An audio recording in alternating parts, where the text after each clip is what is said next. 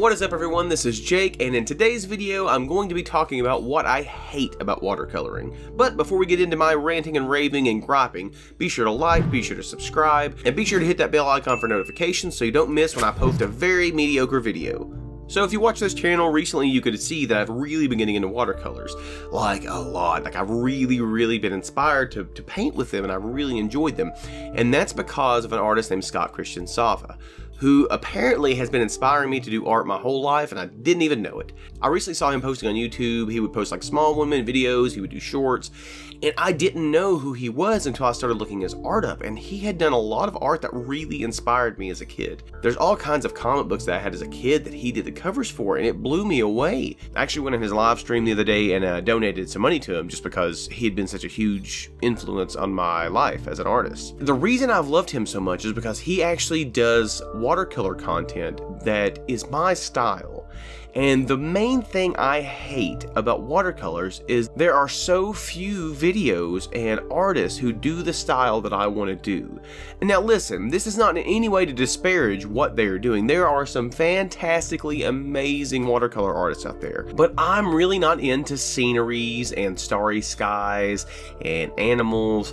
And like, don't get me wrong, I can respect any form of art where someone puts work and time and effort into it. I love it and I respect it, but it's not what I'm wanting to see personally. So if I'm just wanting to go and get inspired by something, I don't do starry skies, I don't do landscapes, I don't do animals really.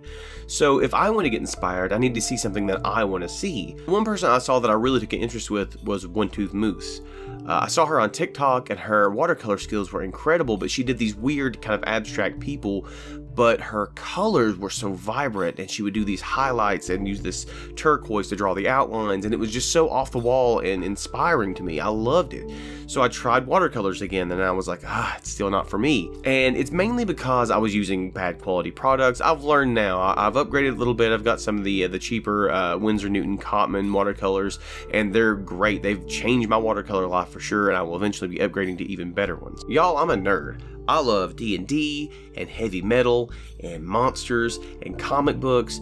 That's my kind of stuff. That's what I want to see. I don't care much for landscapes and starry nights, and I would much rather see a barbarian slaying a demon over an altar, or a collaboration picture of a Power Ranger fighting a Ninja Turtle. Like, that's the kind of things I love. I love 80s and 90s cartoons, and I love pop culture. Those are the things I want to see, and Scott Christian Sava draws that stuff.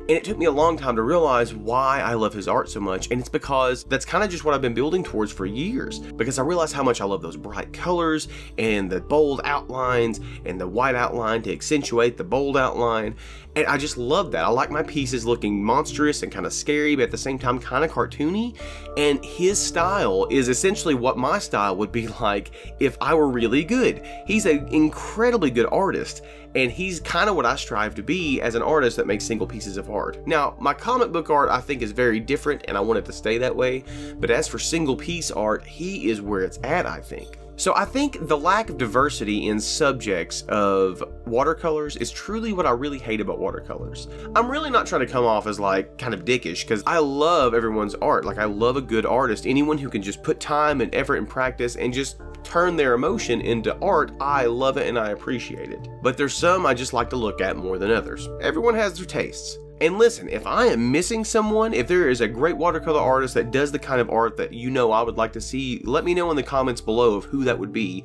and where I can find them, because I would love to see someone else's art that really inspires me. Like I said, there's a couple people I saw on YouTube, but very few. So if you have an idea of someone I would love to watch and someone I can be inspired by, please let me know in the comments. Let me know. I would love to see them. If you can take something nice and inspirational from this, it is this: if you can't find the art that you want to see, create it yourself, which is exactly what I plan on putting more effort into.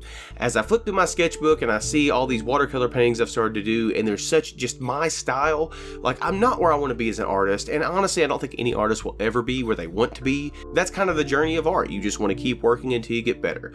But what I'm going to start doing is making sure I double down and create as much watercolor art of content I want to see, in hopes that there's someone out there who will also see it and be inspired by it, like I was inspired by Scott Christian Sava.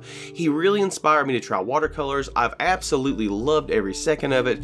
It really has a great cartoony comic book feel. The colors are awesome. They just fit so well. It's what I want to see on canvas. that's pretty much it for this video. I really hope you enjoyed it, and I really hope that the art I'm creating does inspire you in a way that Scott Christian Salva's art inspires me.